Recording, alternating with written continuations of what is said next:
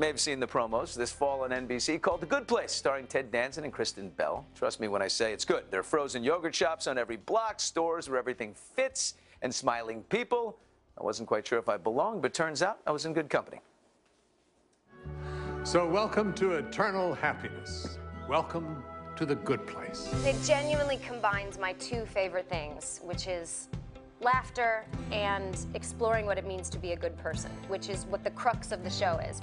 Taking a stroll around The Good Place, it's clear why Kristen Bell and Ted Danson enjoy coming to work every day. Ted is one of the, it sounds very general, but it's the truth, the nicest people I have ever met. With just a tinge of dangerous sexuality. Just the right amount of dangerous sexuality.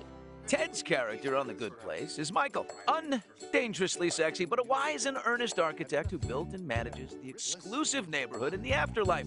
And Kristen's character? I'm sort of the mistake that got into The Good Place. Eleanor Shellstrop is not exactly the selfless attorney for whom she's been mistaken. Those aren't my memories. I wasn't a lawyer. I never went to the Ukraine. I hate clowns. Both Kristen and Ted agree that working together was a huge draw to the project.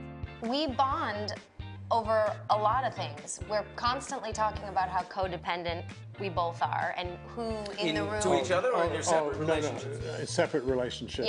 Yeah. You are all about family, children, Dax. It doesn't define me, though I love it. But I feel like you're the same way because No. Very Does neurotic. Mary drop by? Very needy. I need this. Do you need Mary? I bet you Yes. need Mary Oh, so dear. desperately. Oh. Mary, where's my socks? Mary, Mary. No, she won't let me do that. She insists that I am manly when it comes to my socks. Now that you're at NBC, Ted, where you are a legend, I'm wondering, and they've got close proximity and access to you.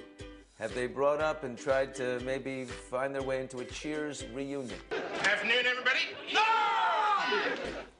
I don't think they remember Cheers. It was a long time ago, so this is a new crowd. I remember, of course. Has it You're ever old. been discussed how close? I am old. We had an idea when Frasier ended that he should walk back into the bar in Boston, go, hey, what's been happening?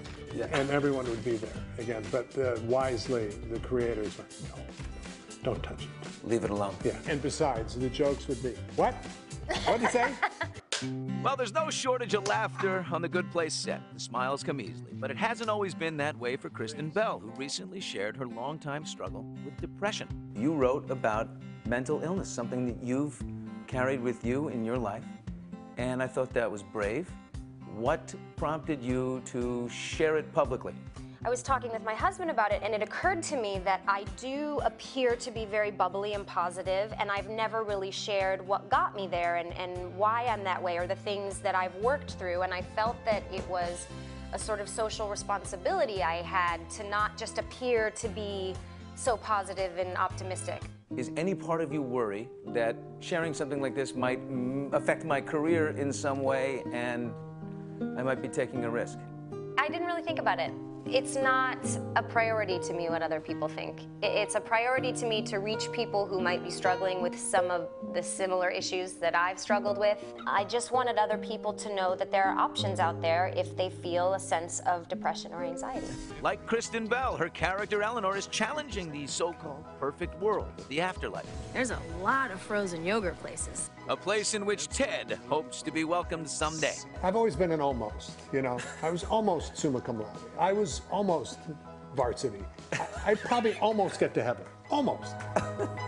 For now, at least he gets to help all of us pretend. In the afterlife, there's a good place and there's a bad place.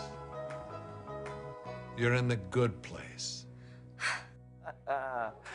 I love these two together. The Good Place premieres next Monday, September 19th. You guessed it, right here on NBC. Hello, Today fans. Thanks for checking out our YouTube channel. Subscribe by clicking that button down there and click on any of the videos over here to watch the latest interviews, show highlights, and digital exclusives.